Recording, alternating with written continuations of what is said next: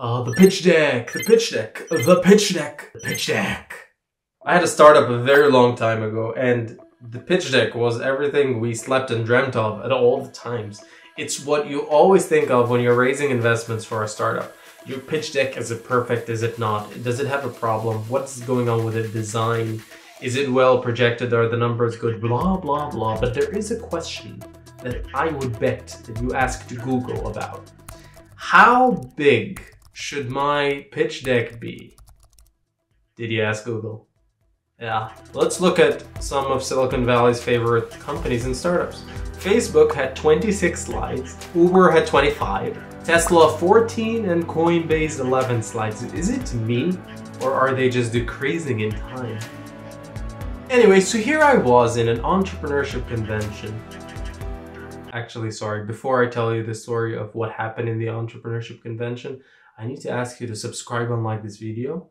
It's sort of a thing that I have to do now at each video. For the rest of my life, I have to keep asking you to subscribe and to like this video. So please do it.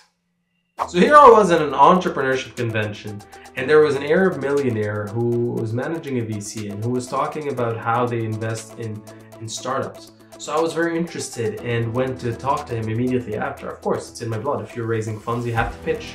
So I started pitching and asking, hey, this is what my company does, etc. Blah, blah, blah, blah. We shared a lot of information because he also invested in a company that does the same thing or like something close to our industry. And we connected. And then I was like, okay, maybe you guys are are like providing funding opportunities because we are raising funds at the moment. So he said something that after 10 years, I still remember at this moment.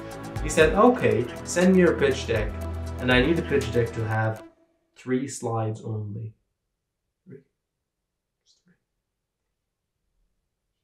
So let's cut to the chase. I asked him what these slides are, and I mean, you could have anticipated what these slides are, but slide number 1 is the product slide. Now, this slide is sort of a no-brainer. You need to be telling the people or the investors, what is your product? But to put it in one slide, that's almost impossible. Imagine if you put Salesforce as a concept or as a product in one slide. Here's the thing. Those VCs and angel investors and big top-notch investors receive hundreds of pitch decks per day. And most of those pitch decks are for a new shop or for a new marketplace, and they're easily explained. They just complicate the situation. So not everyone has a Salesforce. You have to keep that in mind. And if you keep that in mind, then I am sure you're going to be able to simplify your product. They just want to know what market or how does it look like if it already has an MVP? How does it look like? Just a small brief of your product in one single slide to introduce them. Okay, they're working in the automotive industry. They're working on an electric car. They're working on the batteries of the electric car. It's easy to understand. Most products are, so try to summarize it in one slide. Second slide he said I should send is the traction. He said specifically that they're generally looking for a hockey stick growth graph. Look at this one for Uber's hypergrowth or Uber's growth. When you look at it, it makes you as an investor want to invest. You're like, okay, in this short amount of time, they grew this fast or this much. So this is sexy. This is what you want to invest in, and this is what they're looking at. So you need to have your second slide, which is just a chart of how fast you grew. Especially if you grew in terms of users over 6 months to like something similar to a hockey stick. And this is when you want to show it. Straightforward. They just want to know if you're disrupting a certain industry and that they're going to miss out on an investment. Finally, the third and final slide of his recommended pitch deck was your projections.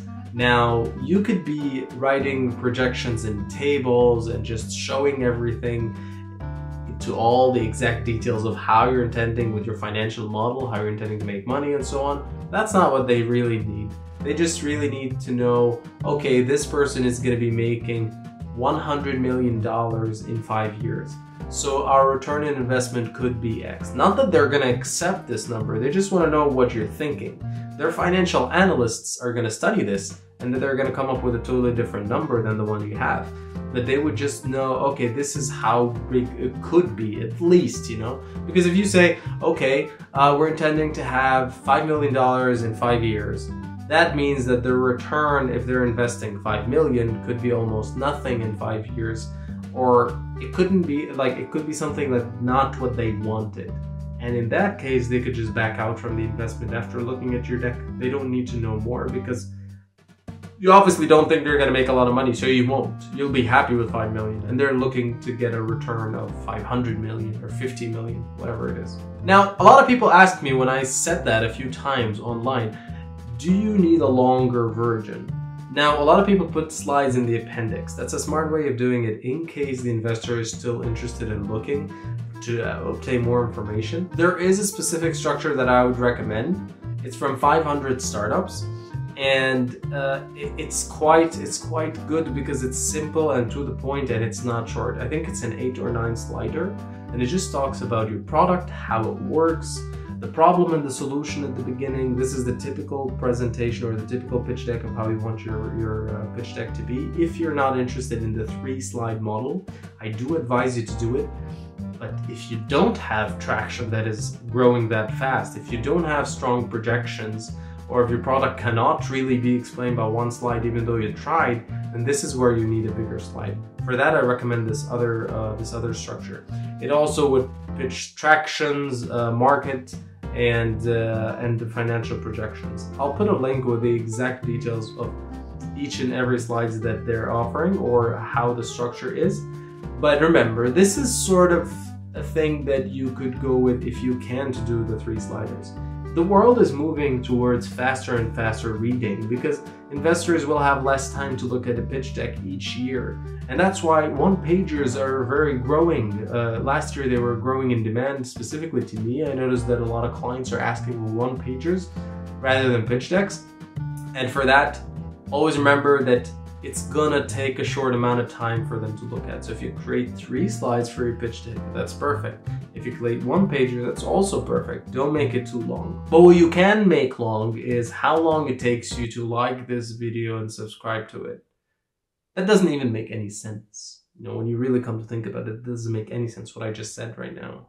How does it take long to subscribe and like the video? You tell me, how come you didn't like and subscribe till this moment? That was passive aggressive. No, it wasn't. Thank you for watching this video. I hope you enjoyed it, and please follow the structure if you're interested. Ask me any questions in the comments, and most importantly, enjoy a wonderful day.